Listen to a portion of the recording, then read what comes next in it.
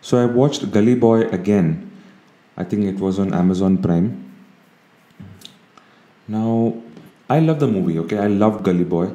But I was still a little underwhelmed. I was expecting a little more from the film, I think. It remains to be seen if it really becomes the cult film that it was portrayed out to be, especially when the first trailer broke out in, I think it was in January, early in 2019. But yeah, I mean, it had its moments. I mean, but in my opinion, as far as the subtext of the visual film is concerned, I think there was a lot left to be desired.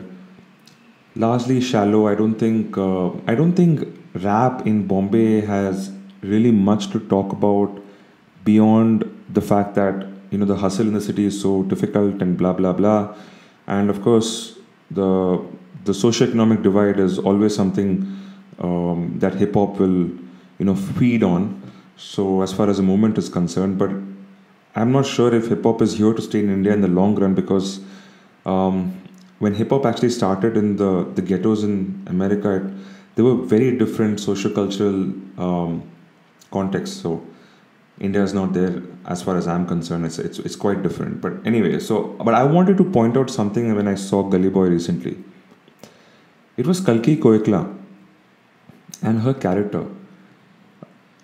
I had an inkling when I first saw it. I thought it was an extremely unnecessary part. It was almost like the scriptwriter was asked to, somehow fit in a character who comes from the upper strata of society, but at the same time she's a free spirit, and because she is from the upper socioeconomic class, so to speak, she has to be fair, and she has to be some kind of an Anglo, and she obviously has to prey on subculture, and that's her status. She's a rebel of sorts, and yada yada yada, all that stuff.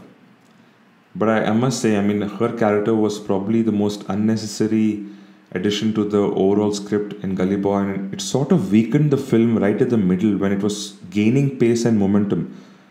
I think the Kalki Koechlin montage probably lasted a good 25 to 30 minutes in the film, and I thought it was so unnecessary, man. I mean, you already have made your point. I mean, he comes from a less privileged background, he fights against all odds, circumstances, and he chooses artistic expression, and that is his route out of poverty, and now he elevates the status of his own slum and all that stuff. But if you had to drive home the point that there exists a massive divide and you had to bring in a Kalki to prove it, I think it's it's really sad, especially in 2019.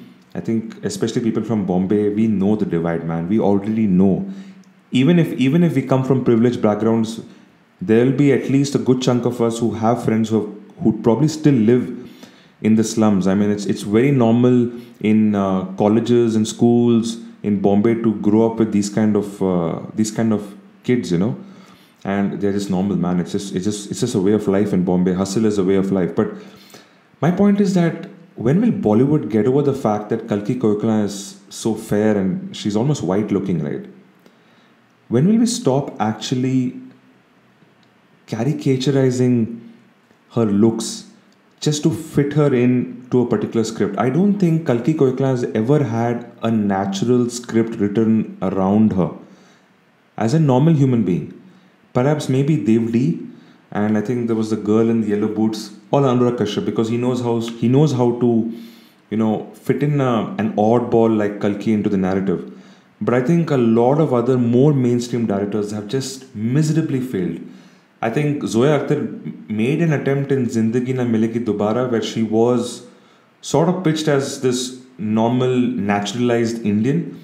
It still came across as a little forced and a little harsh. And it's a little sad that we can't somehow portray someone like a Kalki as a naturalized citizen of this country.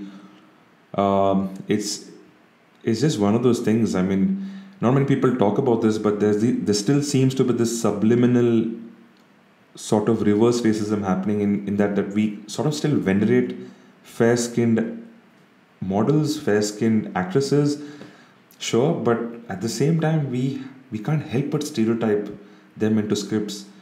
And Yeah, in my opinion, that was probably the weakest segment of the entire movie. Kalki Koechlin's character did not really add up to the overall narrative of how Murad comes of age and becomes a superstar hip hop artist. I mean, yeah, I just hope that one day I see Kalki Koechlin playing herself more on screen, or a more relatable character, less stereotyped and more natural. Yeah, I think we Indians need a little bit more authenticity as far as Bollywood is concerned. So yeah, that's just me. I mean, feel free to let me know in the comments if you agree with this. I'll be interested and curious to know the reactions to this. But if you think that Kalki is not being stereotyped in Bollywood, I would like to hear about it. I would like to hear what you have to say about it. So yeah, that's me. Until next time, take care.